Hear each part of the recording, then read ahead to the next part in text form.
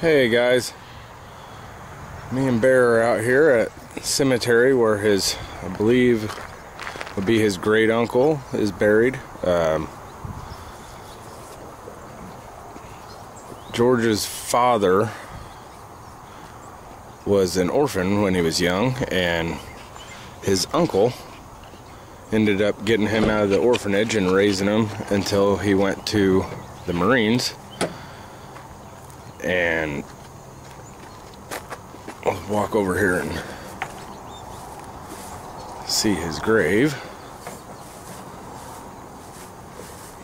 But George's dad worked at a barrel vault place, and he actually made the marker but couldn't afford the nameplate. So George's sister has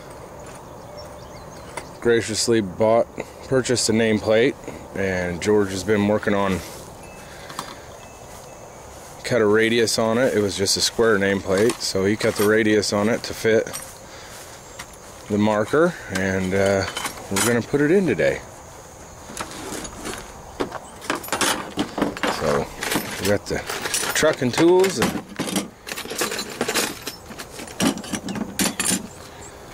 just his way of fulfilling his dad's wishes. So we'll show you what it looks like when we're done.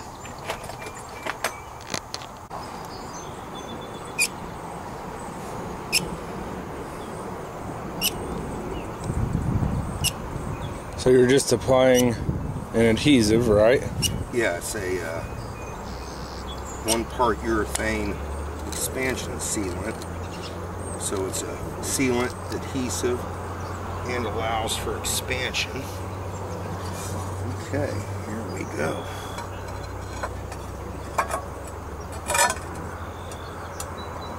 Alright.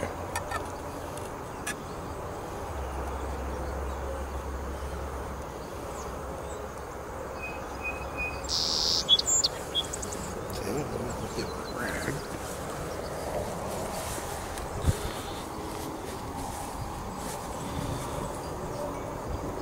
Did a great job.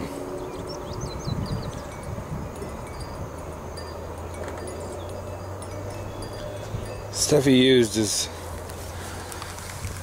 let's see, I think it's called MP1. No, can't see the name on it, but yeah, I think it's called MP1, right? Yeah, Sonneborn MP1. Oh, there it is. It's made by BASF.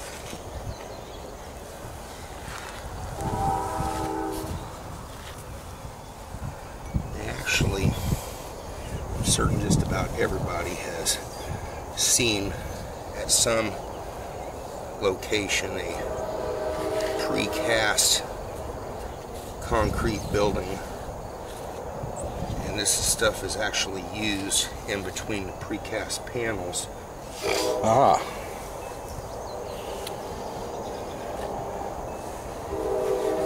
Position is everything.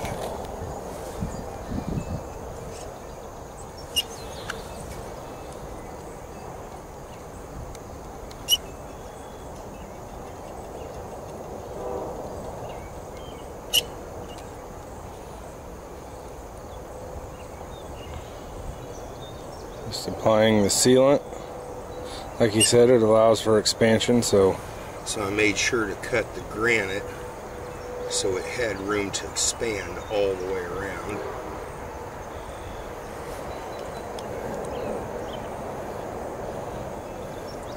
Have the granite marker.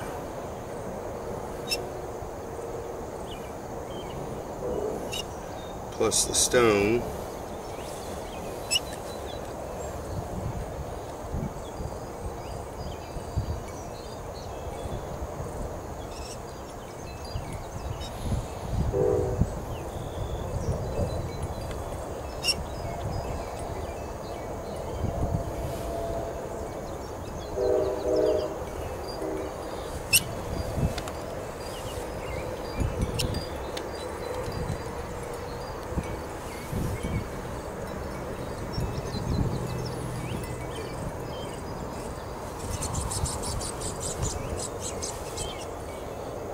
Okay, you guys get the basic idea. So if you have something like this that you need to do, hopefully this will help. I'll show it to you after he tools in the caulk joint and see what it looks like at the end. Okay, here it is.